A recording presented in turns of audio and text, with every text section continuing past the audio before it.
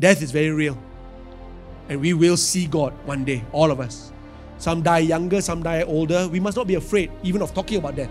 God wanted sons and daughters. He didn't just want people saved. He wants sons and daughters because He's the Father. But the only one that can break it is the one that took it on His own body.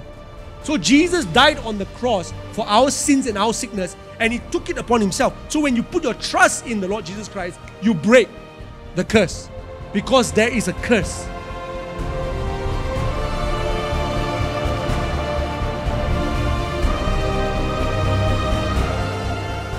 Plan, pothole, patch up, and purpose. Death is very real. And we will see God one day, all of us. Some die younger, some die older. We must not be afraid even of talking about death.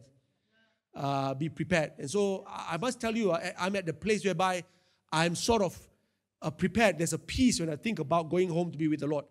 There's a peace. And I said, Lord, whenever. But God will keep me alive if I still have a purpose to fulfill on the earth. So think about purpose for a moment now. Purpose is very important. In fact, that was my message for Revo Iskandar that night. Purpose. When you and I find our purpose, that is the happiest day. Someone said before, there are two important days in your life. One is the day you were born, and the other is the day you find out why. And purpose is powerful. And I feel like once you find the purpose for your life, you are free. Really, you are liberated. And I want all of you in this room to, if you haven't found your purpose yet, to find it in God. Because I tell you, the freedom that you have when you know why you are alive, why you are still breathing, and why you are here. There is a purpose. There is a God who is in control, who orchestrates, and who makes things happen, not by accident. Somebody say amen. But by divine appointment. The plan. The plan is often called the vision or the dream. God had a plan, also means He had a vision. And there are people here in this room, maybe you are company owners, and maybe you lead a group of people. You must have a vision. If you don't have a plan, you plan. Well, someone said before, you fail to plan, you plan to fail. So we don't want that kind of life. We want to have a vision for our family, a vision for our business, a vision for our life, a dream. So God also has a vision and a dream. Let's move on. What is the plan? Number one, I told you this before, I'm going to repeat it back to you. God's plan is to spread His kingdom. He is enjoying Himself so much up in heaven, He wanted it to spread it on this place called earth. This is a simple plan. I cannot tell you more simply. That this great God wanted to franchise. And those of you who are doing very well in your company, that's also in your mind. You know why that's in your mind? Because it was also in God's mind. And you know why your mind and God's mind is almost the same? Because you are made in His image. All I'm saying is that Chinese are everywhere, Indians are everywhere. We have something in the image of God in our hearts to spread, right? Because God also loves to spread. And He wanted heaven not just to be kept in heaven, but to have heaven on earth so that we can enjoy heaven. That's why Jesus says, your kingdom come, your will be done on earth as it is in heaven. Okay, spread. Number two, He therefore wanted to share. He had to share His image with somebody because the only person that can lead heaven on earth is a man or woman made in His image. So He shared His image, He shared His qualities with human beings. Not just with dogs and cats and chimpanzees, but He shared it with us. Somebody say amen. All right, so that's the plan. The plan is to spread and to make sure. Now, even like McDonald's also, they want to make sure that good managers are running it. And you know, some of these early days, the managers from McDonald's, you know where they had to go to? They had to go to America for training. To a university called University of Hamburger. Hamburger University. Have you heard of that? So they will go to America, to the Hamburger University, and they got to get all the DNA. Because what the US McDonald's wanted to do was to share their DNA, their way to manage, because they didn't want it the Malaysian way, the Singaporean way, the Thai way, they wanted their way. And so when managers came back, graduated from the Hamburger University because they're so big around the world. They have their own university. And so when they came back not with a Malaysian identity, not with a Chinese identity, not with an Indian identity. They came back with a McDonald's way of doing it. God also has a way of doing it. And those of us who are good entrepreneurs here will always make sure there's a good manager. And God called us to be managers of the earth. But we had to have something within us. The DNA had to be of God. Everybody okay? So that we will know how to lead it according to God's way. Because if we don't have the DNA, we will lead it according to a very selfish way, because human beings are quite selfish. And it came because of the fall of sin, which we'll get to. All right, let's move on. So we have spread, we have share, and the purpose is to show His glory. As simple as that. God wanted to show Himself to the world. He wanted to show Himself how much He loves us, how He's a good Father, how He is our healer, how He's our provider. Somebody say amen. How He's our protector. He's a good God, and He wanted to show that. But not just show that by appearing and say, I am God, I am good. Everybody will run away already. If not, bow down and act like they're dead, right? If God Himself came down. So He used gods, you and I, to represent Him and to show the world this is the God of love. By loving people. Forgiving people because God also forgives us. Giving to people who are poor because that's what God does for us. We are also poor in many sense of the word. Sometimes we can be very rich in our pocket, but poor in our mind. Rich in our bank account, but poor in our hearts. Poor in character, although you're a multimillionaire. We can be very poor, but God still gives to us. He loves us. Everybody okay? So we've got spread, we've got share, we've got show. That's the plan of God. Easy? Easy to understand. That's the next S, sin. And with that sin came separation. Now, I want to tell you something about sin. Sin from the first man and the first woman is inherited. All of us have inherited sin in our lives. Do you understand now why when you go to a doctor and you have a condition, they ask you about your parents' history? Because even in medical science, we know that we are all connected. All the way to Adam and Eve, we are connected. And because of one man's sin and one woman's sin, it has come down all the way. It's just that we don't see each other like a doctor and say, so can you tell me about your father's sin? Can you tell me about your grandfather's sin? We don't ask these kind of questions. Although in church we do. When I pray for people, when they get delivered and they get set free, they don't get set free just because it's their sin, no. Some of them will come, for example, let's say you're a guy that's filled with lust. And you don't know why you can't get over lust. Watch pornography every day. And then you will realize, see, my grandfather, only when I found out from my grandmother, my grandmother's grandfather, okay, so great-great-grandfather, he was a judge in China. All right? My grandmother keeps telling my eyebrows are like, my great-grandfather, these eyebrows of judges. Eyebrows of authority, either, look very garang one. If I let my eyebrows grow, I will go like that. Okay, no, I'm just kidding. So, and then she said he was a very, very unjust judge. And I'm telling you right now, it will start to flow down in the lineage. And you'll find, someone, gripped with lust and could not overcome it, and then it will come down. I've seen families whereby, let's say I met someone, he says, I'm divorced. But not just me, my mom is divorced. And my uncles are divorced and my aunties are divorced. And somehow you will find that divorce is running through the family. And sometimes it could be cancer. And then, my grandmother died of cancer, my father died. And you. So somewhere along the line, God wants to come into our lives and break it.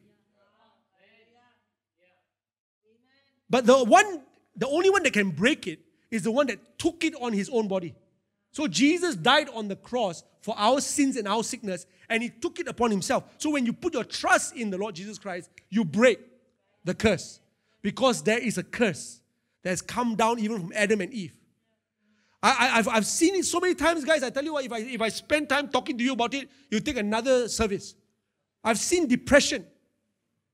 A girl is depressed, and then I realized that her mom used to have depression. I realized that her grandmother used to have depression. I realized that her great-grandmother used to, or sometimes it skips a generation, but it's there, the lineage. When I ask about suicide, suicide has happened more than once in this family. Or some auntie, committed suicide. It's very real, people. I one time had high cholesterol, and doctor immediately, did your dad have high cholesterol? I mean, we can accept it in the clinic for a doctor to ask. We can't accept it in church.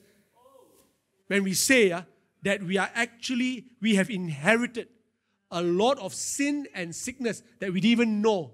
But Jesus came to break it all up. To break it all up and to set us free. Somebody say amen. It's important. If you have divorce in your family and it goes on and on and on, and it might attack you, your marriage, I pray that today it shall be broken. I didn't set out today to actually want to pray for people to break bondages. And if it's a sickness, if it's a bad habit, if it's sexual sins, my dad was also, when I told you all before that I was addicted to pornography when I was very young.